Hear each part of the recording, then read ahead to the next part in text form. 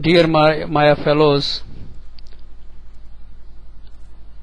let us we assign a material with glow to our objects. This image, we have glow with our materials on our objects. In this image, like this, we will create glow with materials on our objects. Open a new scene,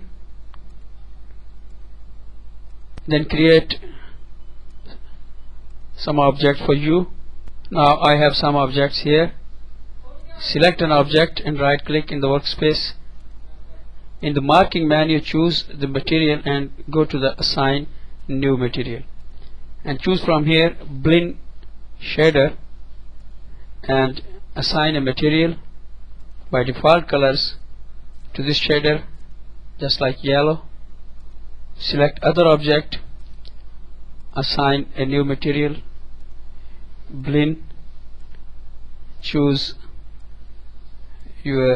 from your color chooser the material of your desire. Again select third object and go to the blend,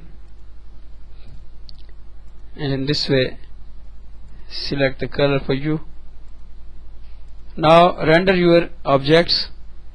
You have no glow from this point. From this point you will add a glow to your materials. Select an object and go to the material tab in attribute editor and scroll down to the special effects and increase the glow intensity.